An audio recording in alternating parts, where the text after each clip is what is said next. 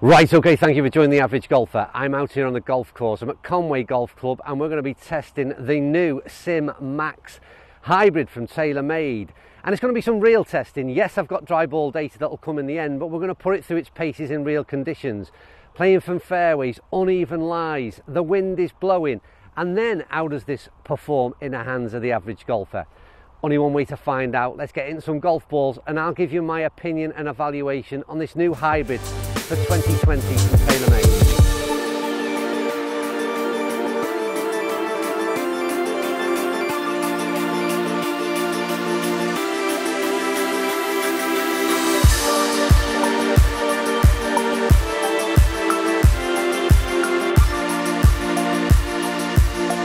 Right, we can't avoid tech spec, we can't avoid marketing claims. I'm afraid there has to be a story, there has to be a reason and a logic as to why TaylorMade have released this product and what has it got different than was out there last year in what I thought was a great range of hybrids from TaylorMade. The M6 in particular was a big favourite of mine.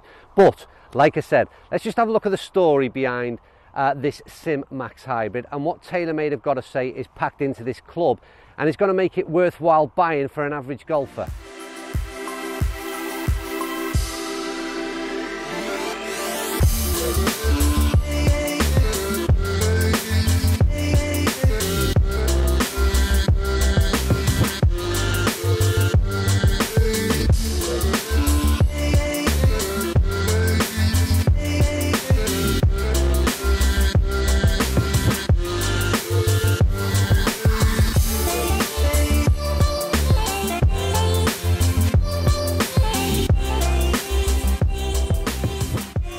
Well, we will, of course, challenge those marketing claims out here on the course, and we'll get to that very soon. But first of all, let's talk about how it looks, and we'll start off in terms of shelf appeal. We've got this V-steel bottom, which we'll talk about performance in very shortly, like I said. But first of all, what do you think of it in terms of looks? Because I think it looks absolutely brilliant, and it's one that I would certainly grab for off the shelf in terms of what I see from the underneath.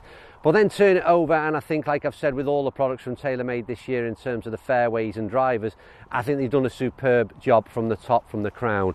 I love this new grey finish that they've got to it. I think it's gorgeous looking and it's very much matte and muted crown. Again, really it does tick a lot of boxes for me. In terms of that address, I mean, it's not unusual. It's a classic shape in terms of hybrid shape.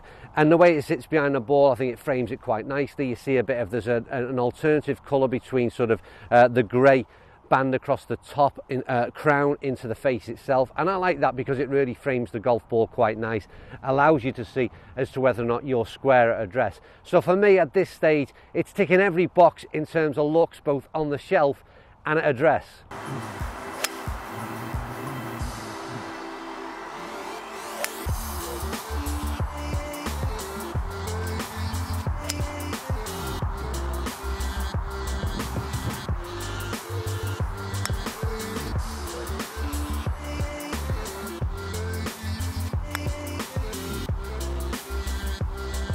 But in terms of performance, what did it do? And out here on the course, I found a couple of different things. First of all, from the tee, great ball flight, very high ball flight.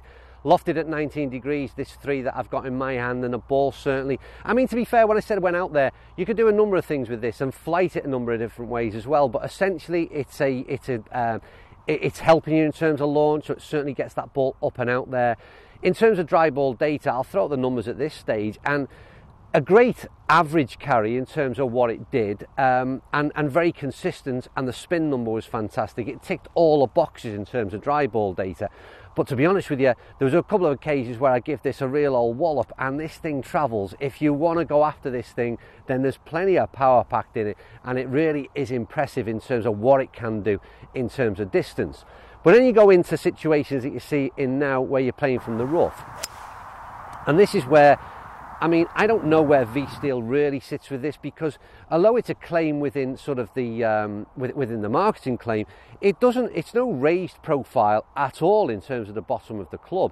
There's I mean, it's minor, and I don't really know how that impacts at all. Having said that, it did what I'd expect from every hybrid. It got the ball up and out of a rough situation fairly easily, and the ball flew out. But I think V-Steel, did it do anything? No. It seems, I mean, I don't understand where V-Steel sits with this, because like I said, it's almost barely visible from being what is a flat bottom lie club. But overall summary, fantastic to look at. Sits behind the ball, absolutely superb. Ball flight good, numbers good. I liked it from this kind of situation as well. You'll see from, I did it in a number of videos lately where playing from sort of around the greens in this sort of low running one, particularly on a links course.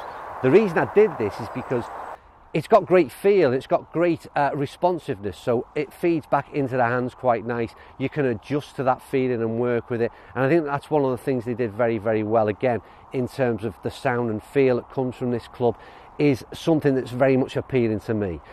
It is a very expensive, again, hybrid club, but I think it's a very effective club, and I think would do well in the hands of a lot of average golfers, to be honest with you.